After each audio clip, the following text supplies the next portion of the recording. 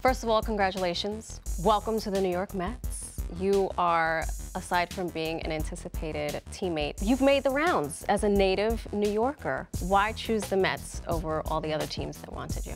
I've definitely hit all boroughs. The Mets,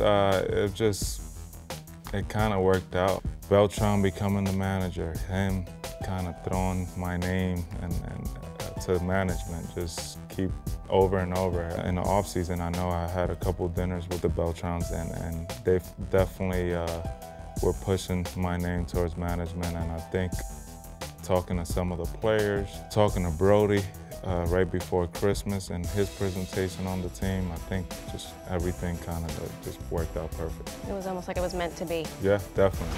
What was your family's reaction when you told them you were coming to a different borough? They were extremely excited I was staying home.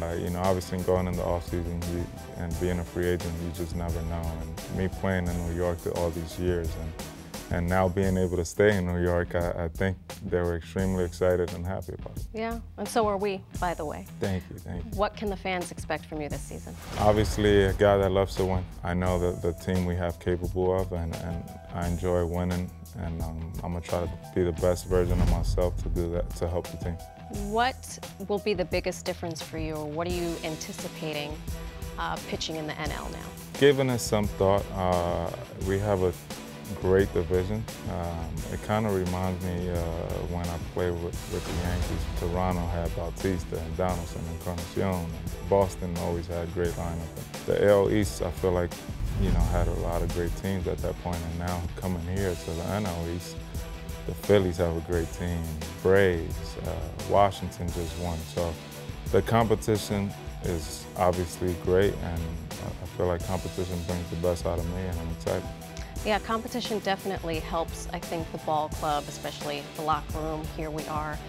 I wonder if there's a particular Mets player that you watched before you became a Met that you admired, or you thought, I'd like to work with him one day. Definitely enjoyed watching Alonso last year and what he was able to do.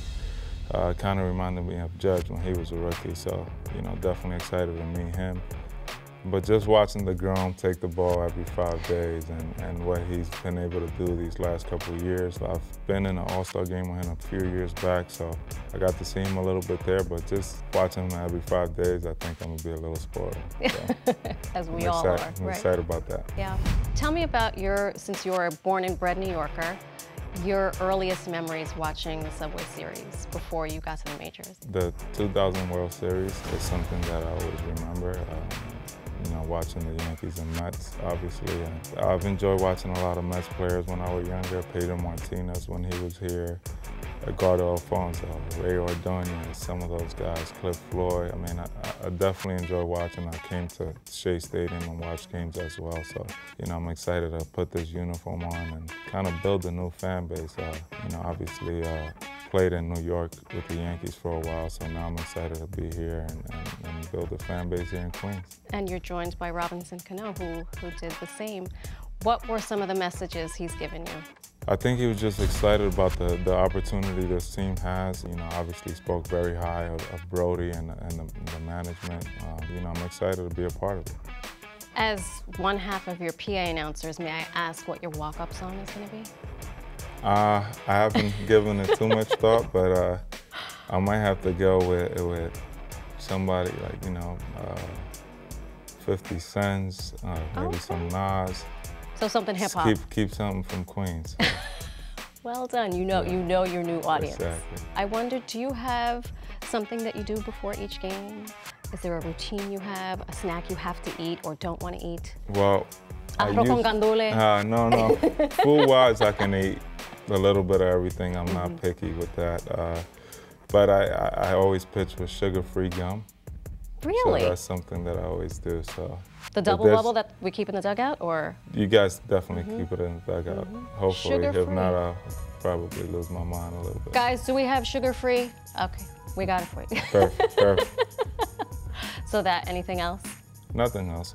I'll drink a coffee right in about the 3rd or 4th inning. Yeah. No coffee in the off season, just during the season. Really? Yeah. Interesting. Yeah. As a native New Yorker, what's your favorite New York City restaurants? You have one? I do. I enjoy going to Carbone. It's an Italian restaurant. Yeah, sure. Yes, really good food. So I try to go there in the off season at least a couple times. I've interviewed Carlos when he first joined the club, Beltran, and I asked him the same question. What does it mean to be Latino and be a baseball player for the Mets? I think for me it's an honor, and you know, obviously we got a great fan base here in Queens, and you know, I think we have a lot of Latino fans. And for me, I'm a big community guy, or you know, when it comes to Latino, I'm very proud. So for me to be able to play and show them how thankful I am of them and supporting us, you know, I always enjoy that. Congratulations Thank again. you. Thank you. Appreciate it.